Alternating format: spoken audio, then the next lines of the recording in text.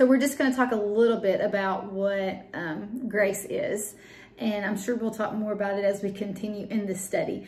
But I just want to look at 3 particular passages as we talk about the grace of God. And so in John chapter 1, in verses 16 through 17, we discover that it is grace upon grace that helps us receive of the fullness of God. It is the grace of God that we have a relationship with God. It is by the grace of God that we interact with God, okay? And in John 1, 16 through 17, we also learn that it is grace and truth were realized in Jesus Christ. The awesome thing about the person of Jesus Christ is that you have the truth of God and the grace of God all coming together, and we see through him how they work, how we can walk in both grace and truth.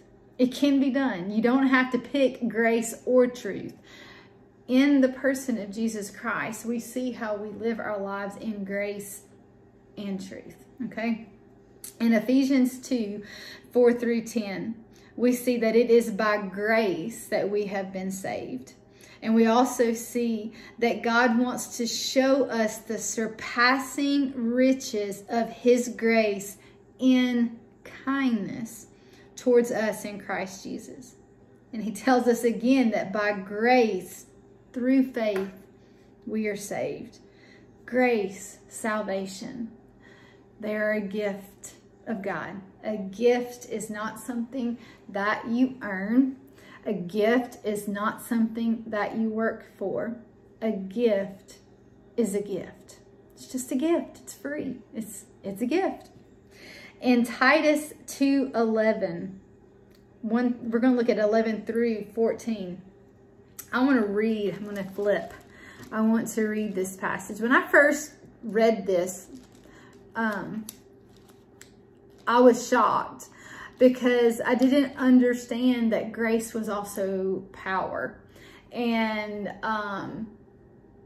it is. And it's beautiful. So Titus is late. Titus chapter 2 verses 11 through 14 say, "For the grace of God has appeared."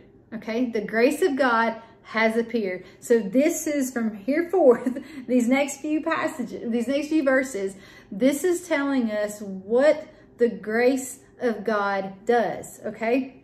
"For the grace of God has appeared, bringing salvation to all men, instructing us to deny ungodliness and worldly desires, and to live sensibly, righteously, and godly in the present age, looking for the blessed hope and the appearing of the glory of our great God and Savior, Christ Jesus." Once then, you cannot separate grace and Christ. You can't do it.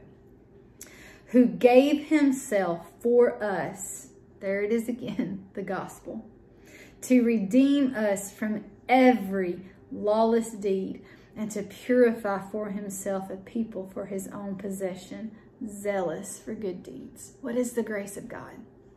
The grace of God is the gospel, that Jesus Christ came, that he lived, that he died, that he was buried, on the 3rd day he rose again.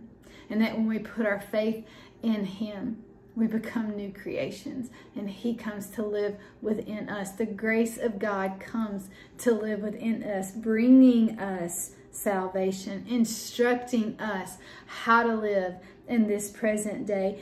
And we continuously look for the return of Jesus to come back.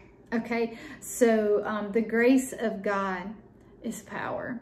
It's God's power. Power to salvation and power to walk out that salvation in this present age. So it is by the grace of God, not by flesh and blood, not by any agency of man, not by any man, only by Jesus Christ and the grace of God. that is where our salvation lies. That is where our hope lies. That is the gospel. If it's not Jesus Christ being exalted, if it is not his name being proclaimed, it is not the gospel. Okay. Alrighty. So that's chapter 1. And we'll start digging into chapter 2 on Monday.